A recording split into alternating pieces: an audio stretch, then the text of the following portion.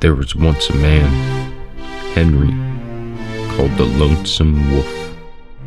He went on two legs, wore clothes, and was a human being, but nevertheless, he was in reality a wolf.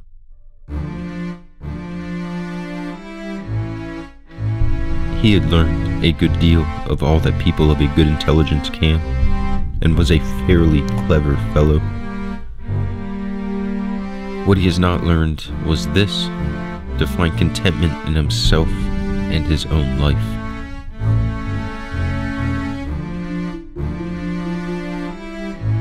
The cause of this, apparently, was that at the bottom of his heart he knew all the time that he was, in reality, not a man, but a wolf.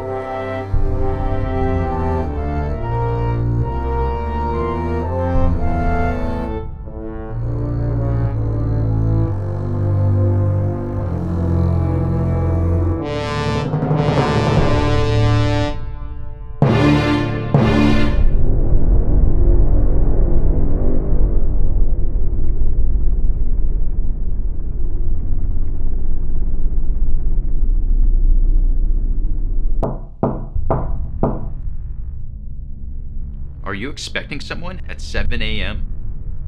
Come in! Aunt Claudia, I told you to stop just telling strangers to come in the house.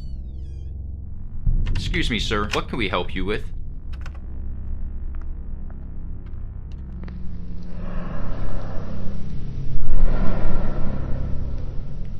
It smells good in here. Smells of domestication. Of home. See, Harry? He likes my plants. I said, can we help you, sir? Yes, I've come about the room you have to rent. I don't think you're the tenant my aunt is looking for. Oh, shut up, Harry. Come, sit. Join us.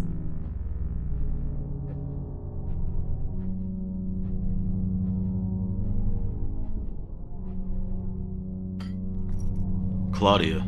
It is Claudia, correct? Oh, yes, dear. But everyone calls me Aunt Claudia. My name is Henry Hess. I wish to rent your room from you. We'll pay rent 6 months in advance, obey any rules that you set, and be of no disturbance to you. Or to Harry. How does that sound to you? Oh, dear, that sounds wonderful. Great, Aunt Claudia. Just lovely.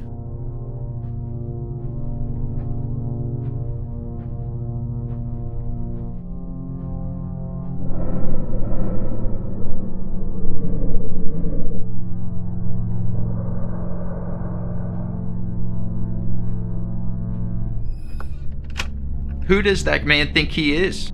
Why would he say it smells good in here? Well, I know why. There's a smell of cleanliness and good order here, of comfort and respectability. And I think maybe he hasn't seen that as of late, and maybe he misses it. Misses it? Or maybe he has filthy habits and he comes home drunk all hours of the night. We shall see. We shall see.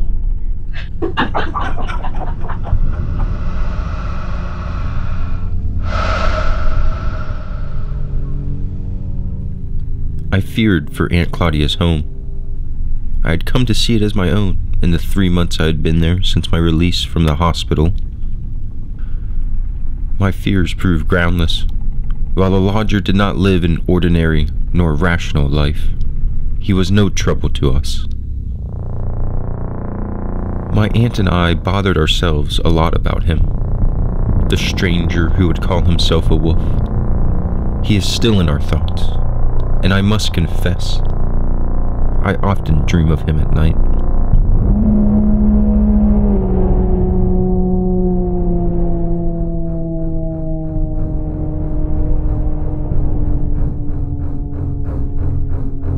The mere existence of such a man has had a thoroughly disturbing and unnerving effect on me.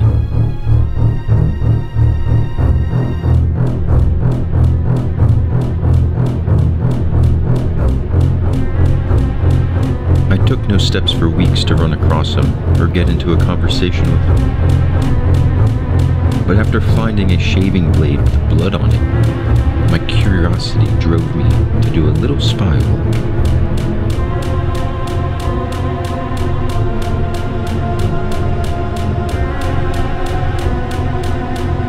Who was this Henry Hess that came into my life?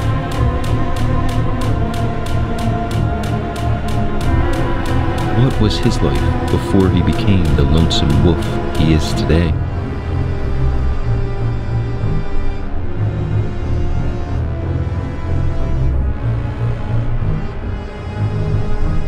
He would decorate his walls with ripped pages and live as if he slept inside a history book. What would drive a man to surround himself with the past as he did?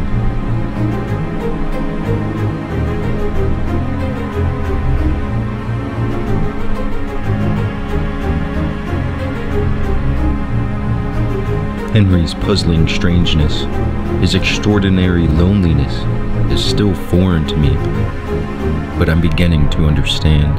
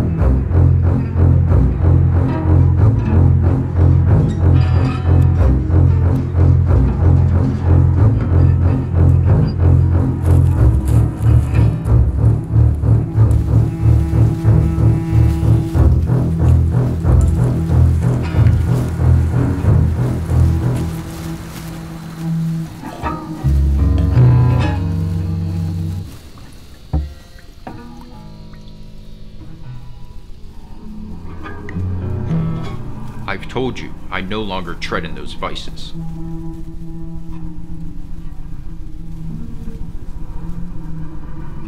Ah, yes. But how long have you tread upon my shadow? I wasn't following you. I was just on my way back to Aunt Claudia's. It's okay, Harry. At least you're brave enough to hunt the wolf with no horse. Now, if you were walking by as you say you were, I ask you please. I have many thoughts to attend to. You attend to your thoughts in this back alley gutter? We're all in the gutter. Some of us are looking at the stars. That's Oscar Wilde. Very good. Very good. Very good.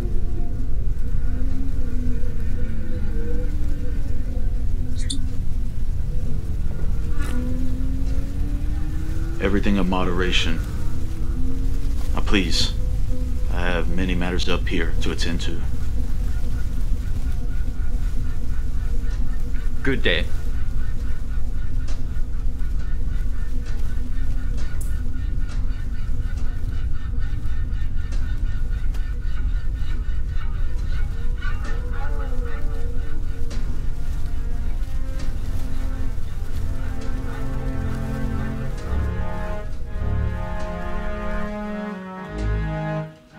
It is humorous how a tragedy can become a gift. I lost everything and never been more free.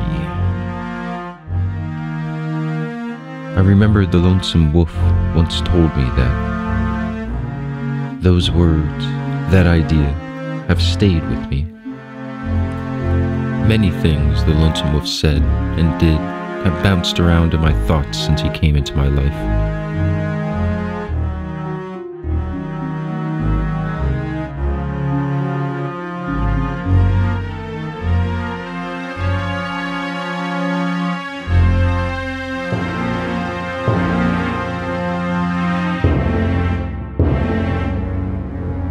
This life we lead is nothing more than a seat from which to view a stage where strange people play strange parts.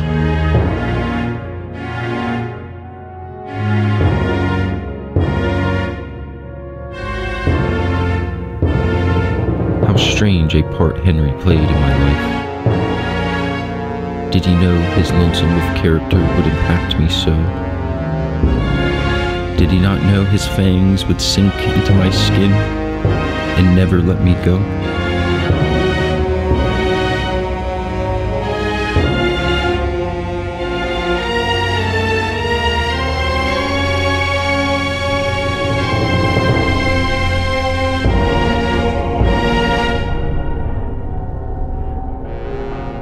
I would often walk in my aunt's house to find him sitting in odd places, just staring into space, deep in the thoughts that trouble man and beast alike.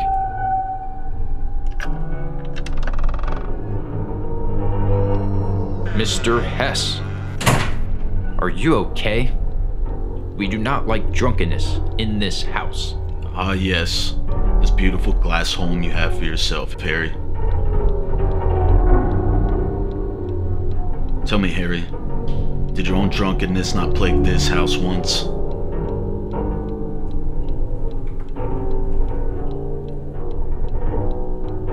I don't know how it comes about that a wolf as myself always ends up in these respectable, spotless, middle-class homes which smell of bleach and soap, where there is panic if you bang the door or come in with dirty shoes.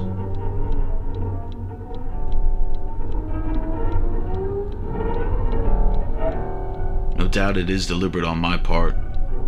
I like to breathe in the odor of this quiet comfort, in spite of my hatred for all it stands for. There is something that touches me.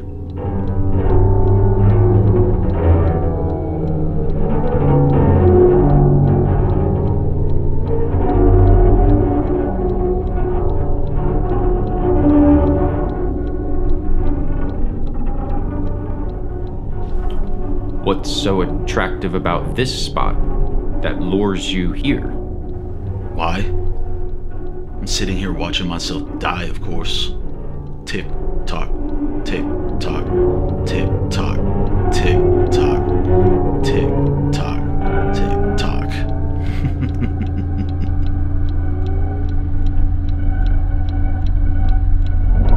Eternity is a moment, one long enough for a laugh.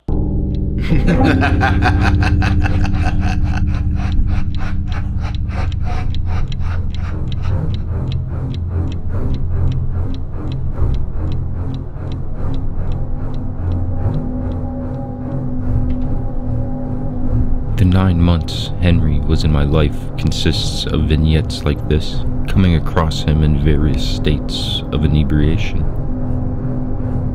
I would start a conversation with him in hopes to have him reveal who he was and where he came from. He never revealed these things, but somehow got me to reveal things about myself. His sly speech and Socratic method of debate would pull things out of me, things I had been hiding from my own mind.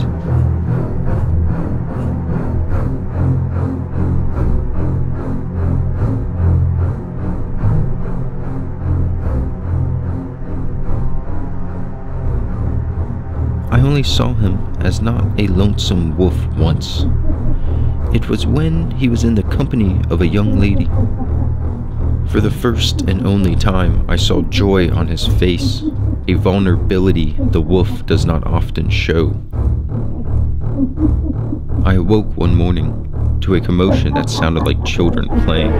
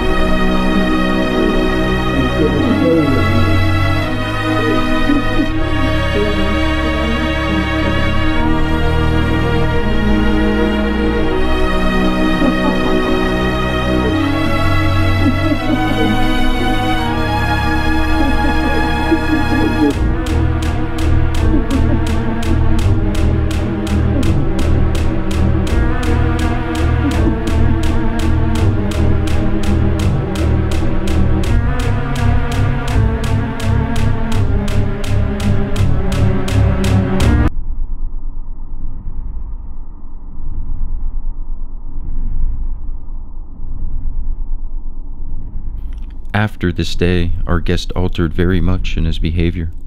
His books went untouched, and I would not see him for days at a time. Who was this young woman that took his days? That would try to teach a wolf to dance?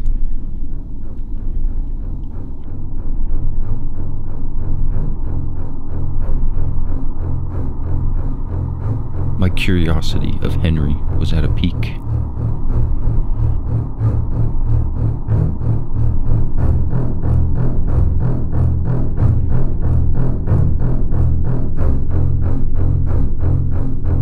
The last interaction I had with the wolf was when, up to more of my espionage, I followed him to a small bar.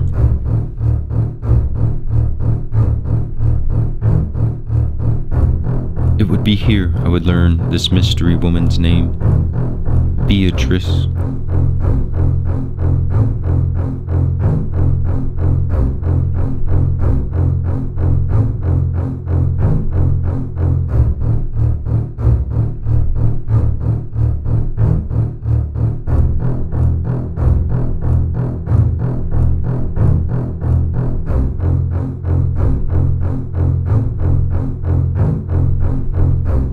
Henry was waiting for me. He knew I had been following him. As I walked towards his table, he gestured for me to join him. I was trapped by the wolf I hunted.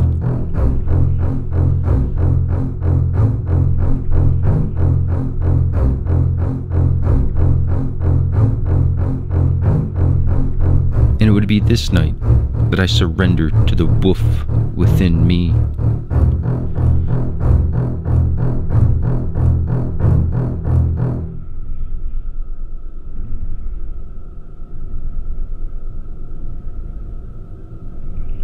And there she was, Beatrice, the beautiful young woman from days before. She walked out and smiled to Henry. Then her gaze fell upon me.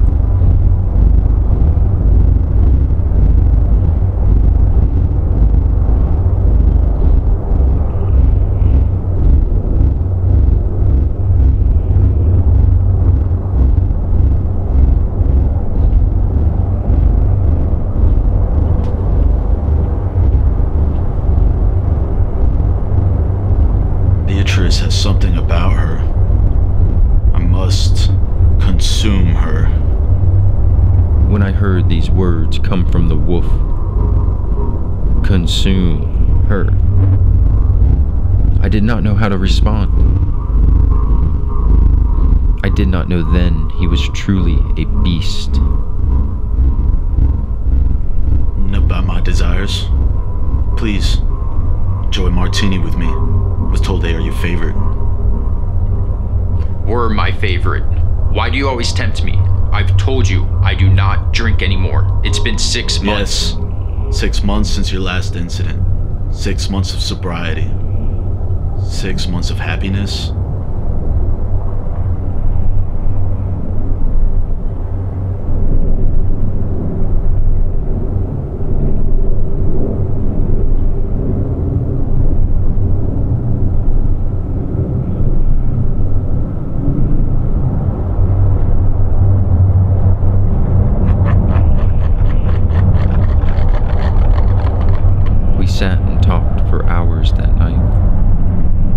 Of the beasts that roam Earth, and of the particles that speed through space. We talked of the human will's fight against the transient nature of the universe.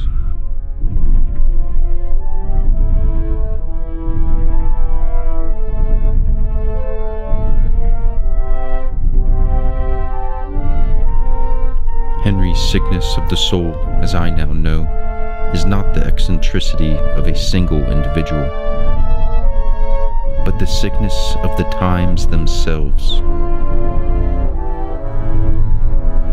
A sickness, it seems, that by no means attacks the weak and worthless only, but rather precisely those who are strongest in spirit and richest in sorrow.